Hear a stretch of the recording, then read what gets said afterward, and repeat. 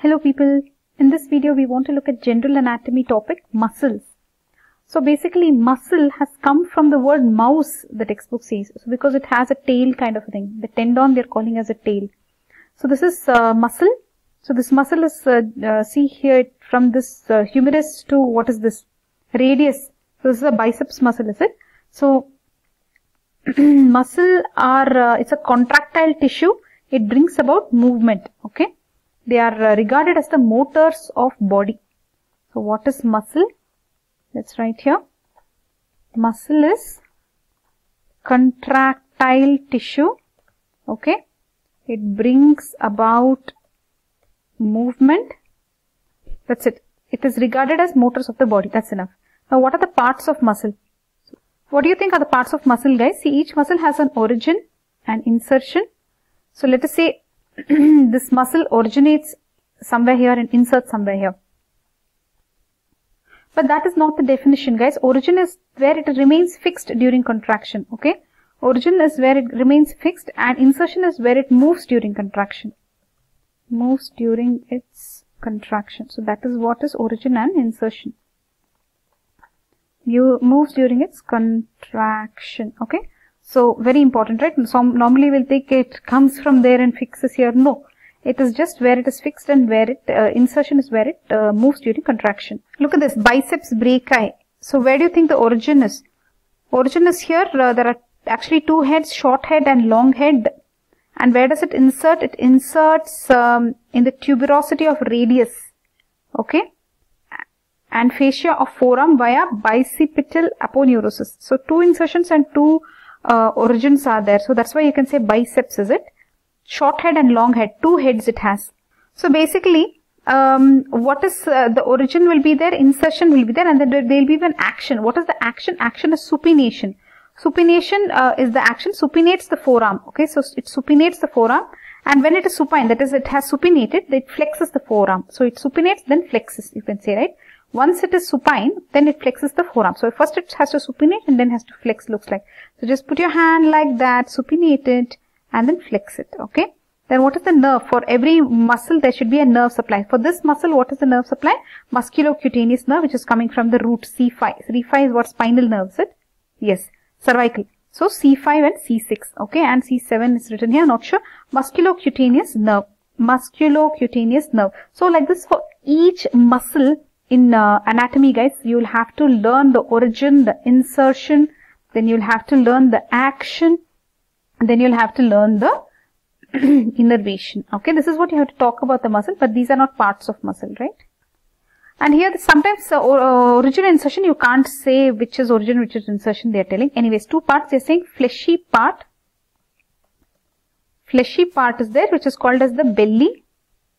It is the contractile part. Then you have the fibrous part, which is non-contractile and elastic. So that is called as the tendon. So what is difference between the, see the entire thing is belly, even the tendon is a part of the muscle, looks like. So this is the fleshy part of the muscle and this is the fibrous part, that is the tendon, okay. Fibrous part is the non-contractile and inelastic, cord-like, rope-like. Okay, when flattened, it is called aponeurosis. So, tendon itself, when flattened, it becomes aponeurosis. So, somebody will ask you what is aponeurosis and what is tendon. You have to say, tendon itself, when flat, it is called as aponeurosis. Okay. So, you have palmar aponeurosis, etc. See, the same thing, here they have shown palmar aponeurosis. So, this is the tendon. Palmar is longest tendon. It is flat like this, right? So, it becomes palmar aponeurosis. So, you feel your palm. Okay, there you have aponeurosis. So, you should know what aponeurosis is. So, it can lead to Dupuytren's contracture. This is a clinical importance you should know. So, what is importance of the palmar aponeurosis? See here. Thickening. All this, it will cause Dupuytren's contraction. You can see here, this guy's two medial fingers, right? That is the little finger and the, what is this, ring finger? Yeah. Those two are kind of bent. So, that aponeurosis, some problem is there. Okay. So, you have understood what parts of muscle is. So, can you say the parts of muscle? Parts of muscle, we have tendon, we have the belly, then we have the something like origin and insertion. Very good. Okay. So, now types of muscles we have to go to. Types of muscles, there are three types of muscles, guys. So, three types of muscles you should know. They are the striated muscles, skeletal muscles, sorry, skeletal muscles. Skeletal muscle is nothing but striped, striated, somatic and voluntary. Okay.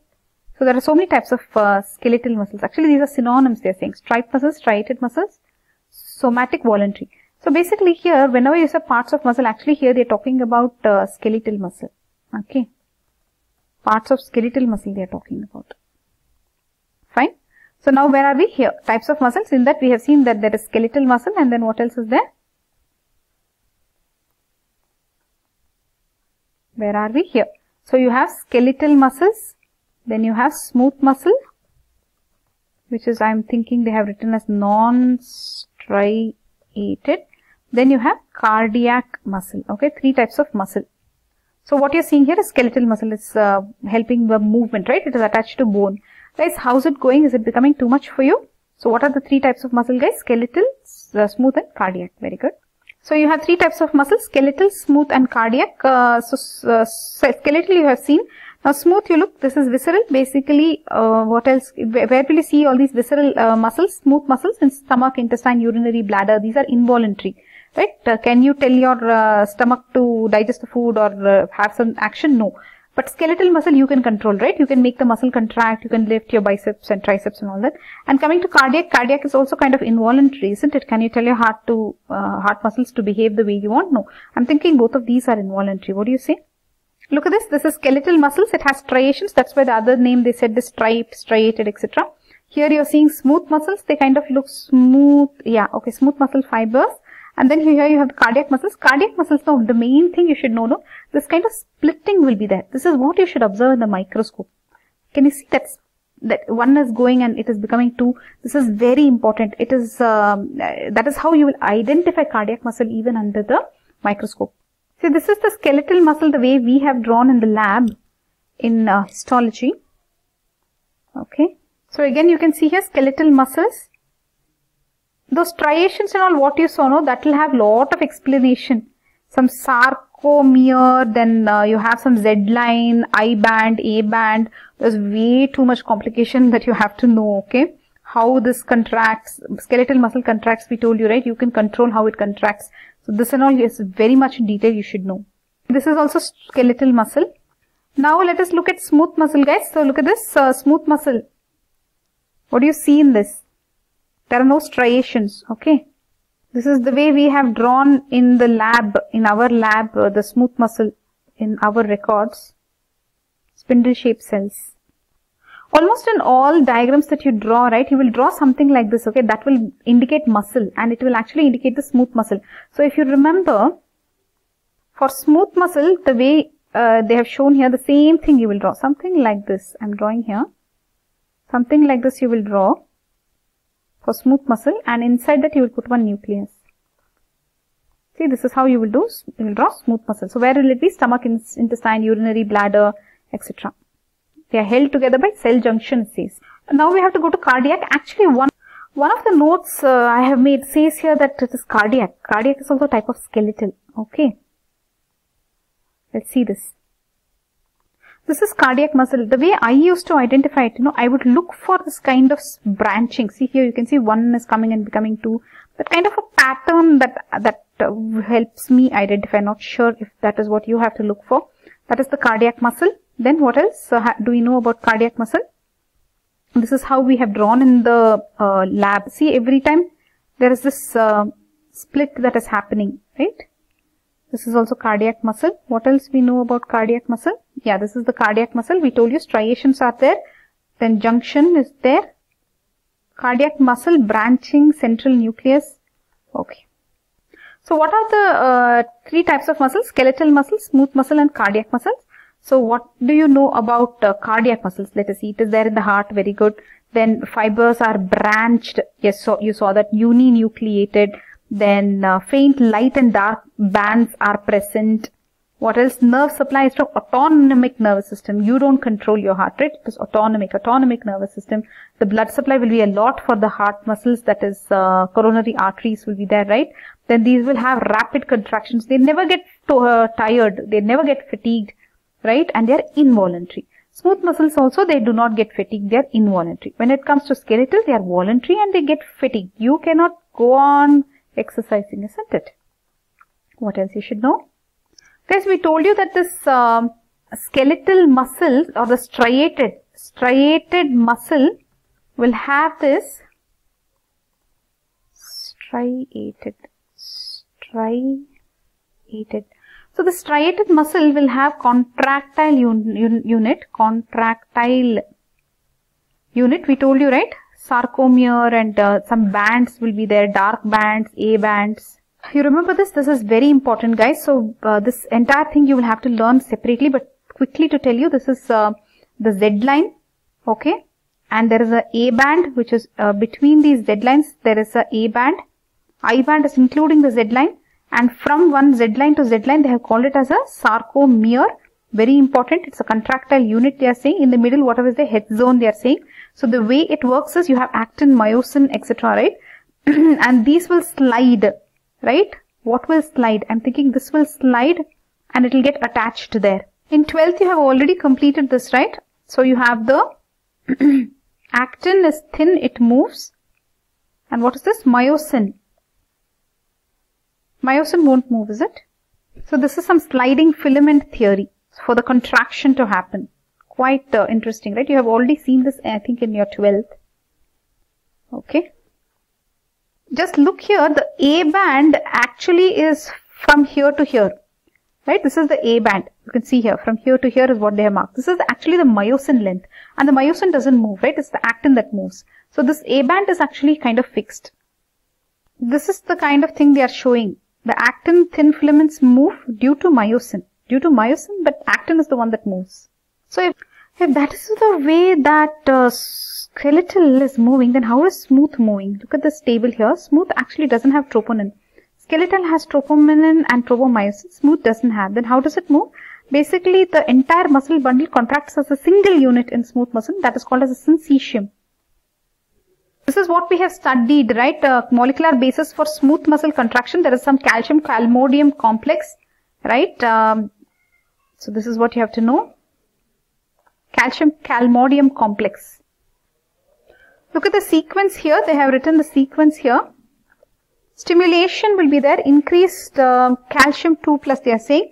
Intracellular, is it? Then there is a formation of calcium calmodium complex.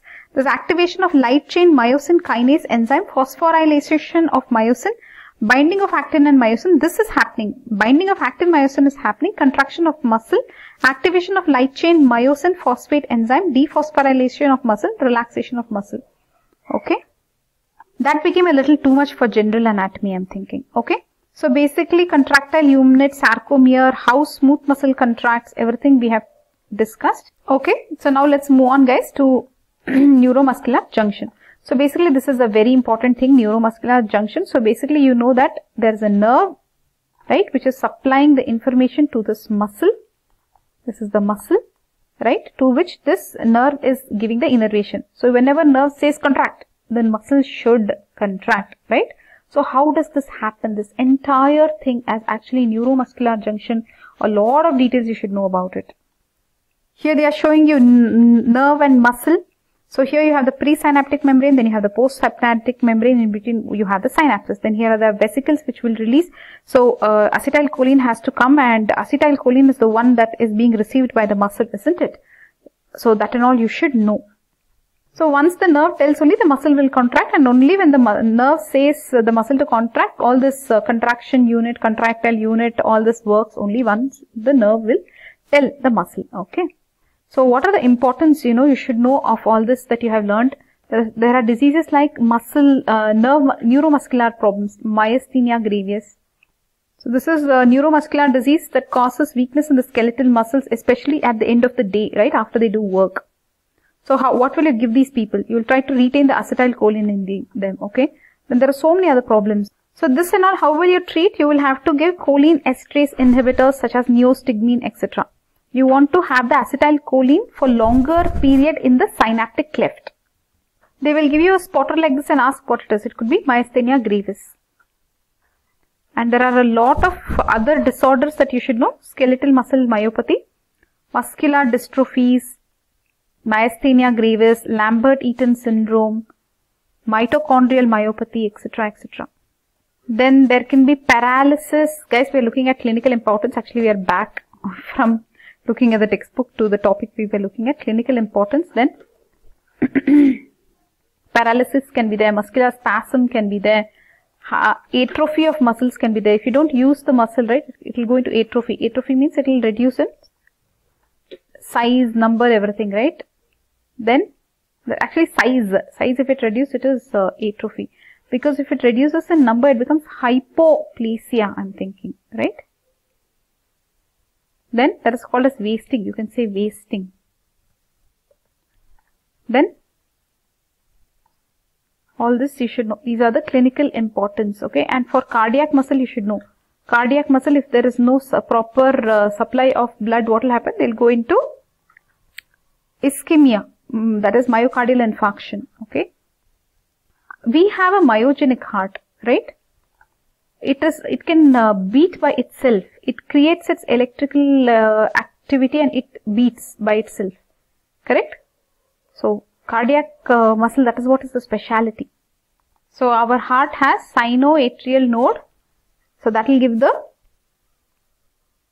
impulse for the heart. What do you call it? It is the one that tells the heart to beat at a certain rate, right? So this is a myogenic heart.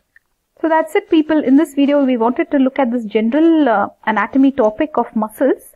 So muscle is called so because it has a kind of a belly and a tail like a mouse, right? Basically, it's a contractile tissue. It brings about movement. The parts of muscle, you know, there is an origin, insertion. Origin is actually fixed and insertion is the part where it moves, which helps it moves during contraction. There's a fleshy part which is a belly and there's a flat fibrous part which is called as tendon. I mean not very flat, but if it is very flat, it's called aponeurosis. This is more like a rope string kind of thing, tendon. Then there is, every muscle will have an action and innervation. You have to tell the name of the nerve, okay? That actually parts of muscle is for skeletal muscle, okay? The parts of muscle that you saw. Now there are three types of muscles: skeletal muscle, smooth muscle and cardiac muscle. Skeletal muscle is voluntary. You control it like this one. You want to lift your hand, you don't want to lift your hand, the muscle will help, right? Then smooth muscle is where it is there in your stomach, etc. It is involuntary. Cardiac is also kind of skeletal, it's striated, but it is also involuntary. You can't control it. Muscle contraction, how does it happen? In striated, you have the sarcomere and all those troponin, etc. You have contractile unit, etc. Smooth, you have a calcium calmodium complex. There also actin myosin will help, okay? Actin actually slides, myosin makes it slide, but myosin actually doesn't kind of move. Okay, then nerve supply to skeletal muscle you have seen, and there is something called as neuromuscular junction. You should know the details of how exactly the nerve sends the impulse to the muscle. The clinical importance of muscles, we have seen that there could be myasthenia gravis, paralysis, atrophy, wasting, and the heart is myogenic heart. So our sinoatrial node will make the heart beat, isn't it? So that's it, guys, in this general anatomy topic on muscles. Bye bye.